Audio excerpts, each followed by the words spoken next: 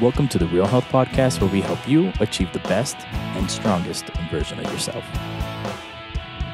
Be sure to follow us online on Instagram, Twitter, like us on Facebook, and subscribe on YouTube.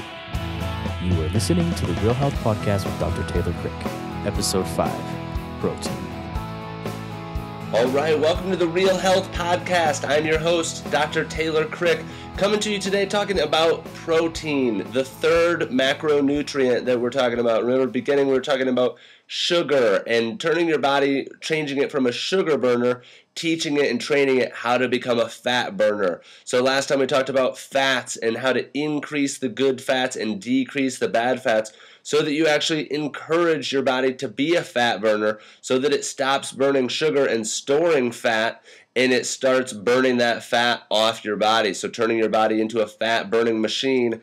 And this week we're going to be talking about the third macronutrient, protein. So that's the other source for calories for your body. And so we talked about how fat is the most efficient source, so you actually get over twice as many calories per gram from fat that you get from sugar or protein. You get 9 calories per gram of fat from fat, but from sugar and from protein you only get about 4, or you get 4 calories per gram. So protein is a source of fuel for our body, but it's not the most efficient source. Fat is the most efficient source of fuel. But what you do need protein for, it is essential for every single function in your body. So first off, just a little background of protein and what is protein, because we hear that a lot, and what we tend to think of, protein shakes. We tend to think of meatheads, or people, just eating pure red meat, steak for lunch, steak for breakfast, steak for dinner, bacon every meal, and we think of getting our protein there, but that's, a big misconception. And just like how we talked about how, the biggest misconception is that fat makes you fat, dietary fat makes you fat. Another big misconception is that, the only way to get a lot of protein is from eating a lot of meat products. And I see a lot of patients in my office that think that, they just need a lot of protein. So even, women trying to lose weight, they're thinking, I need to get my protein, And, there are different dietary plans for losing weight, for gaining weight, for bodybuilding, where you're really breaking down and looking at your macronutrients. You need so many grams of carbs, you need so many grams of protein, you need so many grams of fat. But that is not what we encourage. I don't encourage calorie counting. I encourage eating a healthy diet, a healthy, balanced diet, and stopping when you're full and starting when you're hungry. So there are ways that you can monitor and measure the grams of protein, but you don't have to. But a lot of times we're overeating our protein. So what is protein? Proteins are the building blocks of life. So biochemically speaking, proteins break down into really, really small things that build together to form every single tissue in your body. So they're necessary for every function, including the growth of cells, tissue repair, and regeneration. And so when we talk about, the fact that if you've got a bad heart, well, your heart will regenerate. In a year from now, every cell in your heart will be a brand new cell than what it is today. So the proteins are the building blocks in what your body's using to build that. So you're getting that from your food, and they're responsible for, a lot of different various functions, even for your enzymes to work, for your hormones to work, you need proteins. There are storage proteins, there are transport proteins, there are structural proteins, there are protection proteins, there are even contractile proteins, which is what we think about a lot, are the contractile proteins in our muscles. And that's, probably the best example is, think about your bicep contracting. The things that are doing the contraction, you're sent an electrical signal from the brain via the spinal cord out through the nerves, and it tells these proteins to contract. And so that's not only in your bicep and your quads and your big muscles, that's in your heart. So every single second of every single day, those are contracting. So your proteins are absolutely necessary. Another just little background on the wordage and the verbiage with proteins that you may see pretty often is amino acids. And so what amino acids are, those are actually the building blocks to your proteins. And so there's 22 standard amino acids, and of those 22, there are 9 that are called essential. And they're essential because your body can't produce them. You have to get them from your diet. So if you see something that contains all the essential amino acids, that means it contains the ones that you need from your diet that your body can't produce. The 22 amino acids, you may see different things that will say complete versus incomplete protein. So a complete protein, what that means is that it has all 22 standard amino acids. And so some of the examples of a complete protein, most of your animal products are complete proteins. So your meat, your grass-fed beef, your lean, your organic free-range chicken, your eggs, all going to be complete proteins. Some of your legumes like chickpeas or garbanzo beans, so your hummus, black beans, and then there's also some other plant-based complete proteins like quinoa. You'll hear a lot about quinoa today being a complete protein because you get all 22 of your amino acids from quinoa. Another one is hemp seeds. So, those are a food that a vegetarian is going to have a lot of in their diet because what they can be short of if they're not careful is they can be short of some of these amino acids. But a lot of times what we think is, how many grams of protein do I eat? Well, all of them, and especially men, that's what we think if we're an athlete, if we want to get big, if we want to get strong. It's just protein, protein, protein. But the fact is that excess protein turns to sugar in your body. And we all know what sugar turns into our body is exactly what we don't want is fat storage. So there is a chance that you are eating too much protein. You need to take a look at that. It's specific for each and every person, but following a meal plan, following some kind of guidelines, or knowing, what your sources of protein are going to help. So that's what we want to talk about right now are some of the sources of where you can get good protein. And the first source and the best source is our animal product. So if we're following a maximized living nutrition plan, a paleo type diet, we are, not vegetarian, not vegan. We are eating plenty of animal products and getting good fat from them. But remember, the one thing about your animal products that is so important is it has to be organic. It has to be clean because remember we talked about the food chain and the animals are at the top of the food chain, right? The only thing that's above most animals is us, when we're talking about, a cow or a chicken. At the top of the food chain, and we talked about toxic bioaccumulation. So if you are what you eat, well then that food, that cow is what it ate, and then that grain that it ate is what it ate, and you continue going down the line.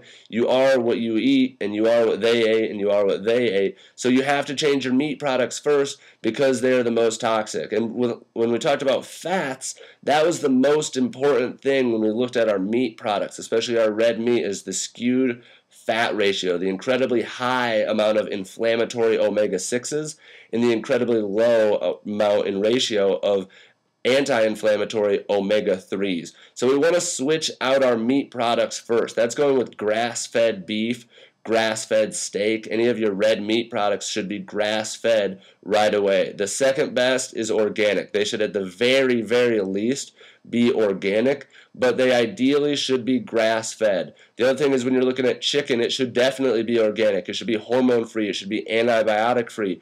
It should be free range. So that's foraging out, in the pasture, eating grass, eating bugs. Free range, that's what you want from your chicken. That's going to be your cleanest source of protein. The other one is your wild caught fish. So things like salmon, some of the best fish sources, because when we talk about the toxic bioaccumulation, we're looking at the size of the fish. So some of the big fish like tuna, we want to cut out because they're a toxic source of protein. We want to look into some of the smaller fish like anchovies, like sardines. Some of the best choices too, I had a patient just this week say that she had some trout over the weekend. Great choice. Stream caught trout. Another good source, wild caught salmon. So cold water, wild caught Pacific Coast salmon, really, really good choice of protein. And when you actually look at, how many grams of protein you're getting per serving, the highest ones are going to be your red meat, your grass-fed meat, and your salmon, even more so than chicken, just a little bit more, about 5 more grams per serving that you're getting from those. The last one when you're talking about animal products is your natural source dairy. Now, I'm not big on dairy. I don't do any milk. If you are going to do dairy, do it raw. That's going to be your best source of protein. But one of the dangerous things when you look at dairy is the protein casein, and we'll talk about that a little bit later. But your natural source dairy can be a good source of protein. So raw milk, raw cheese or as close to raw as you can get. You don't want to be doing skim milk. You don't even want to be doing 1%, 2%. Whole milk, raw is best. Raw cheese is readily accessible, especially here in Utah. And there's also some good choices for raw milk. Those are going to be your best sources for protein. And a lot of people, we know those sources. Some of the other ones, some of the ancient grains like we talked about, like quinoa, are good choices. Some things like beans definitely have protein. When we talked about protein being the building block for all life, any food you eat is going to have some protein in it. So you're getting protein from everything. But remember, if you are vegetarian, if you are vegan, you're going to have to eat a lot more of the high protein foods like quinoa, like even some other ancient grains like amaranth or buckwheat. You're going to have to eat a lot more of those to get your protein content than you would if you're eating animal products. So that's the best sources right there.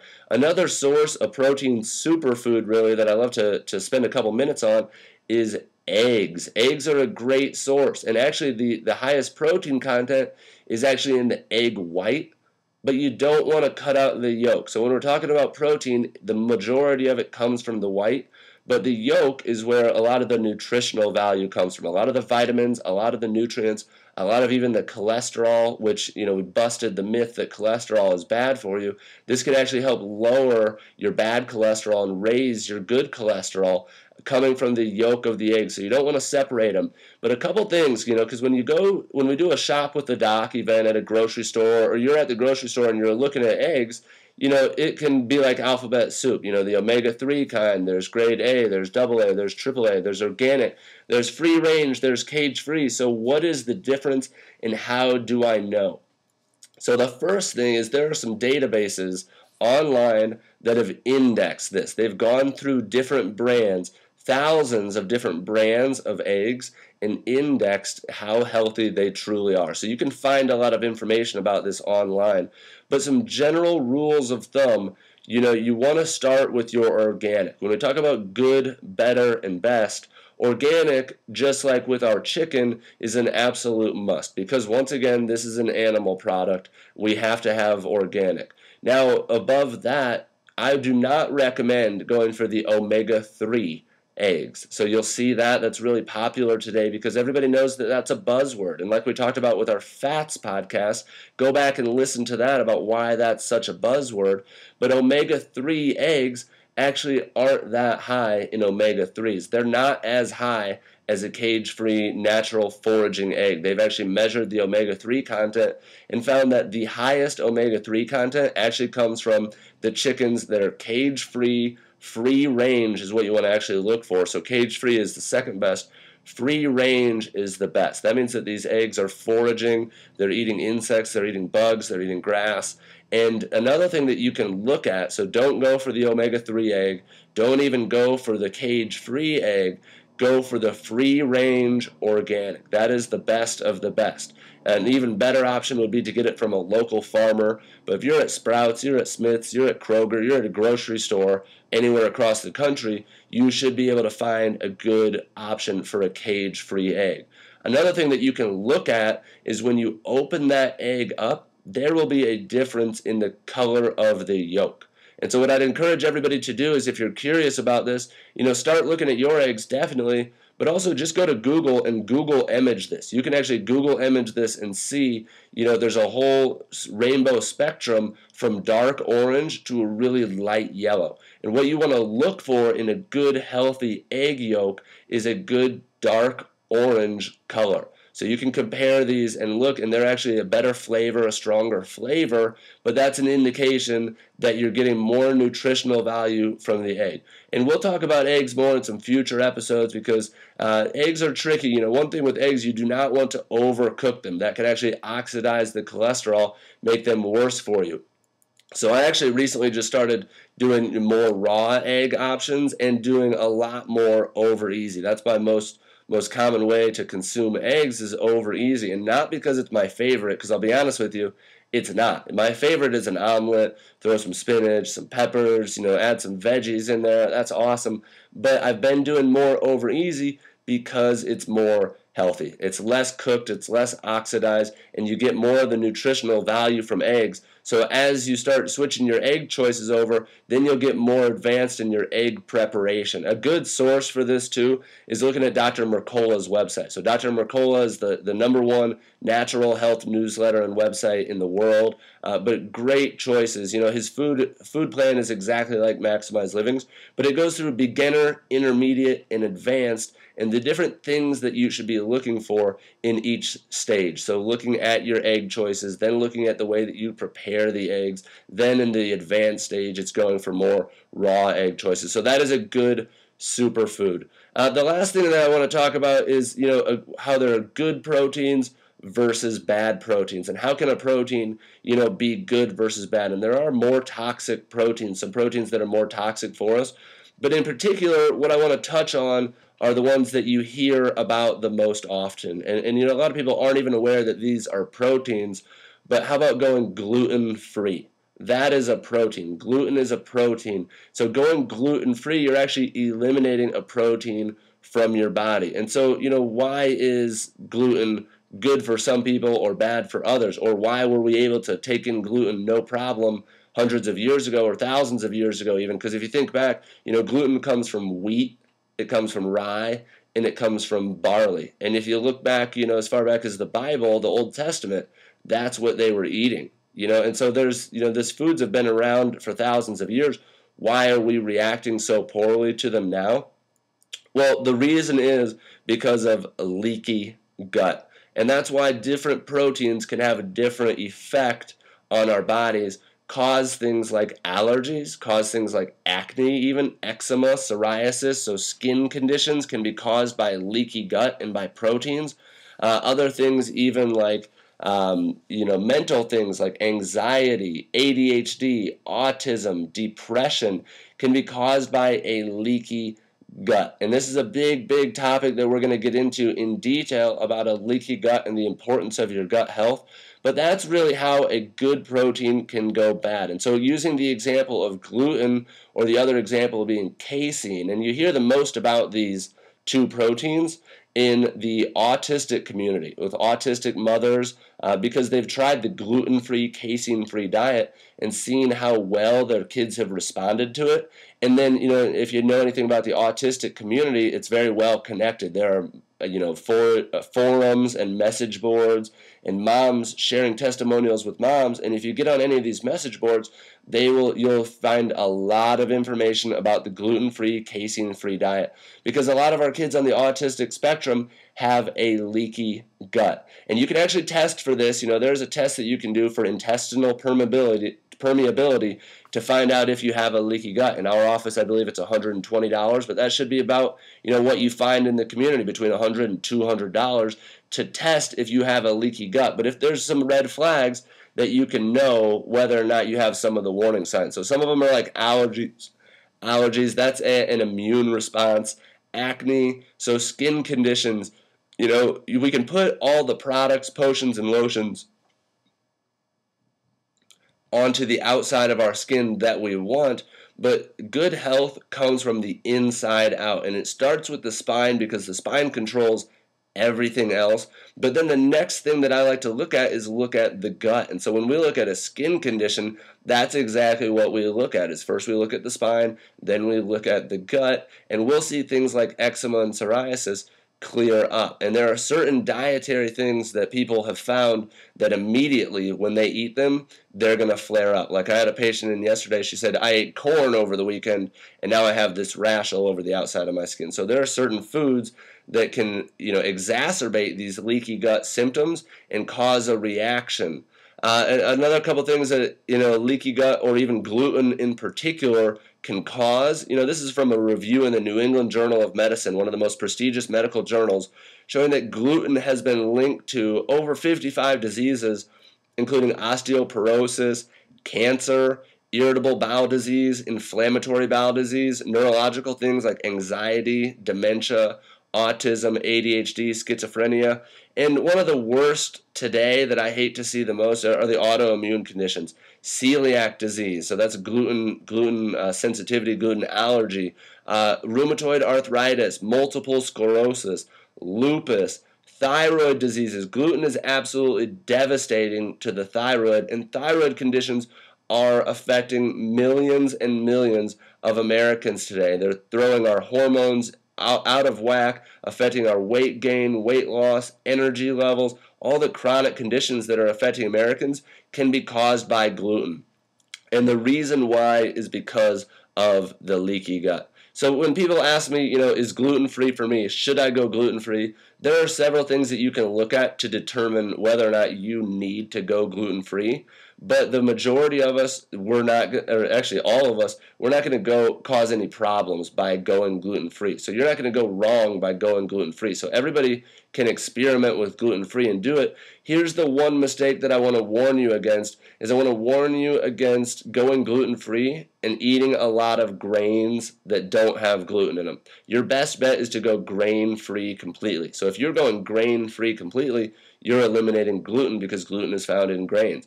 But the mistake that I see a lot of people make is they'll still eat gluten-free bread, they'll still eat rice, they'll still eat gluten-free pasta, they'll still eat gluten-free pizza, and they're still eating inflammatory grains. Might not be gluten, might not be the exact same response, but can still cause problems in your body. So that's one of the ways that proteins, a good protein, can go bad. The last thing that I want to touch on is one of the best sources for protein that we haven't talked about, and that's whey protein. Because when you talk about casein, there are certain researchers that believe that casein is the #1 dietary link to cancer worldwide. So that's a protein that comes from dairy, that comes from cows, and it's casein. So you'll read about different things that casein causes, but one of the worst is cancer. But at the same time, there are certain vegan or vegetarian promoters that will say to eliminate all animal proteins. But just in the same that there's research that shows that casein can cause cancer, there is research that shows that whey protein can actually decrease cancer by stimulating your body's master detoxifier, your body's master antioxidant, glutathione. So whey protein is actually the most bioavailable source of protein out there, more than casein, more than soy protein, more than anything, which means that it's the most biologically available, that your body can use it the most efficiently. So whey protein is a really, really good option for a good, clean protein source. What you want to look at, though, is the quality of your whey. So just like we're looking at the quality of our meat, we want to look at the quality of our whey because it is an animal product. And if you just go grab any whey off the shelf at Walmart or Costco or GNC, chances are you're not getting a good whey, just like if you're going to grab any meat off those shelves too. You want to get the good ones so that you're getting the full benefit. And what a typical commercial whey protein will have is its high heat process, which denatures the proteins. It also comes from grain-fed cows. They also use a lot of whey isolates that aren't as healthy as the concentrates. They have pesticides and GMOs, hormones, antibiotics used with their cattle. They have artificial sweeteners, and they have no live probiotics. And so the difference with a Maximized Living Perfect Protein, which I drink every single day, you can buy in our office, you can find on our website, you can go to AlignFamilyChiropractic.com, it will link you to our store, and you can find the perfect protein, but it's from grass-fed cows, 100% grass-fed cows.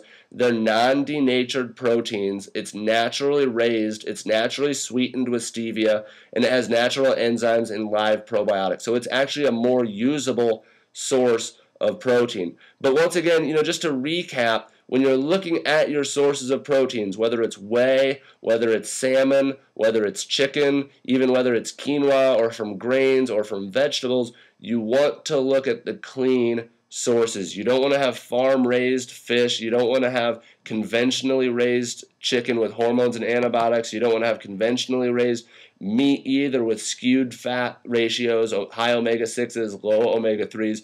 You want to look for the good sources of clean protein. And if you're doing that, then you're taking a step in the right direction. And if you're doing that also, it's going to help you with your sugar sources, with your fat sources. So all three of these work together with the fourth one, toxins. If you're avoiding toxins, you're doing these 4 action steps of a total food makeover. You're radically transforming your risk of disease and your chance for maximizing your body's ability to be healthy. So keep it up. Keep up the good work. We'll talk to you next time when we talk about toxins. Make sure that you go back to the old podcasts, you listen in, re-listen to them, learn how you can decrease your sugars, how you can increase your good fats, and keep your body going as a fat burner and a muscle builder. Thank you for listening to the Real Health Podcast with Dr. Taylor Crick. This episode has been sponsored by RealHealthResource.com, your go-to resource for everything health, nutrition, and wellness. Be sure to like us on Facebook, follow us on Twitter and Instagram, and of course, please visit our website at RealHealthResource.com.